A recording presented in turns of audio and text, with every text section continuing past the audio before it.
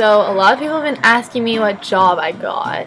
I'm a camera operator for In-Track Media. This is my camera. 2 minutes till race number 2. Interrupting my video. Do a white balance, focus your shot. I partly lied to get this job.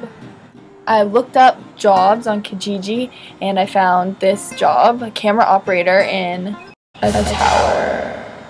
I told a little white lie. Well, I didn't tell a white lie. I actually didn't even get asked if I was scared of heights. You know, at first, I was like, maybe I won't be in like a really high tower. I'll be safely harnessed as I climb this tower. There's an elevator to get up. Maybe I'll be like part of the building. So I obviously applied for the job. They asked to interview me. So I come and show up. I'm not expecting anything but an interview where they sit down and ask you questions like, what makes you a good camera operator? What would you say are your best traits? What would you say your weaknesses are? What's your favorite color? Do you like long walks on the beach? And I would answer yes to that one. But it wasn't that kind of interview. Basically, I showed up and the interview was, go up in the tower, let's see what you can do. And of course, they would throw me in the highest possible tower. Being me, not a wuss.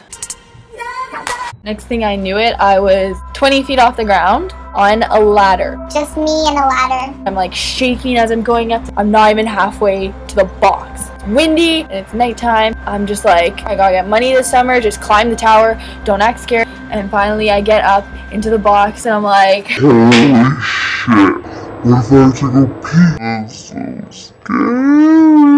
I got the job though. So now I have this job where I have to climb this tower every day. Nobody understands how scary it is. So I guess the moral of the story is lie and then other than that, it's a chill job. I'll show you what I do majority of the time. Hi, me working. They're my only friends. And then I look out the back door and I see a beautiful sunset.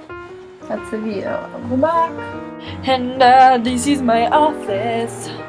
Christina, you know how that one was lagging behind after the turn? You could have just dropped them. Okay, gotcha. So that wasn't me messing up on film.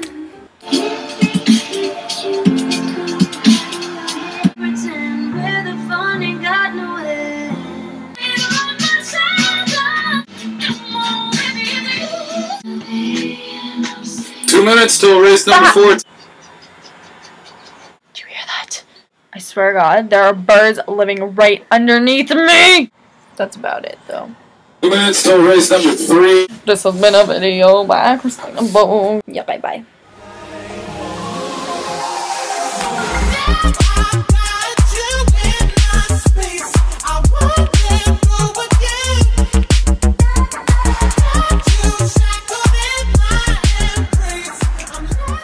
About it, folks.